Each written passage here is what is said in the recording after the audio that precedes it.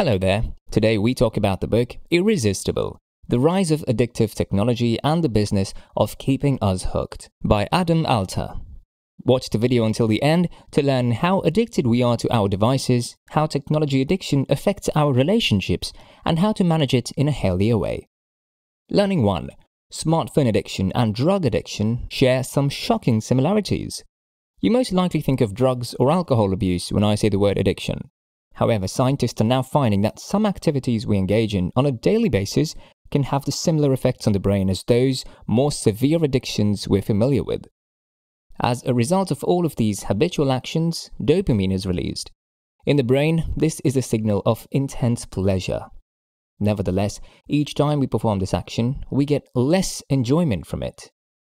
Whenever you scroll endlessly through social media, you're constantly looking for more pleasure. Swiping up to see more of your feed diminishes the dopamine release. In other words, you become addicted to a habit. The negative effects of this are prevalent, even if they are not readily apparent. One example is poor sleep. Our bodies are signaled by our phones that it's time to wake up, so we stay awake. Using them in bed indicates to our minds that bed is not a place to fall asleep, but a place to be conscious. There is, however, some good news to report. Although technology addictions are similar to drug addictions, they are easier to break because they are less intense. Our connectedness harms us in another way, which we explore in Lesson 3. Learning 2. Silencing notifications will increase your productivity. My phone just notified me of an email while I was writing the summary. I quickly opened it to see what it was and answered it. It didn't take me long to realize that 10 minutes had passed. Without this lesson, I might not have been able to get back to work so quickly.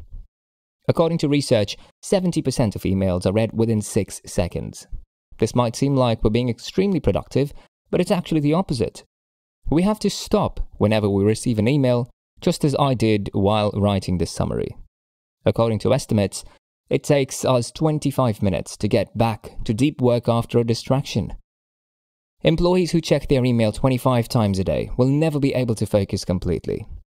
When we check email so quickly, we feel good because it gives us a small win, but the cost is much higher than anyone realizes. Your phone and computer should be turned off from receiving email notifications. Schedule a specific time for checking and responding to emails. The benefits of not checking email for a long period of time have been documented in one study. They walk, interact with co-workers in person, and spend more time outside. Additionally, the researchers found that by checking email less frequently, they were more actually productive during longer focus sessions. Learning 3. Changing a bad habit into a good one is much easier than quitting cold turkey. If you're trying to kick a bad habit, think of what it is. Have you tried snuffing it out more than once? Cold turkey is an ineffective method of breaking habits. We usually end up relapsing and feeling frustrated as a result. However, there is a better way. Consider substituting a good habit for an addiction instead of trying to rid yourself of it completely. According to Charles Duhigg in his book, The Power of Habit, the habit loop can be divided into 3 parts. Number 1, cue. Number 2, routine. Number 3, reward. When you succumb to your smartphone addiction, each of these factors is present. When you take out your phone, it's a cue. Then you open a social media app in your normal routine, and then you get likes and feel connected once you do it. The good news is that you'll be able to break this pattern completely and reap the benefits of it. To improve your relationship with technology, replace the routine part of the habit loop with something new. Try picking up a book instead of picking up your phone. Practicing this daily will improve your relationships, mental health, and fitness. Who would I recommend the book Irresistible to?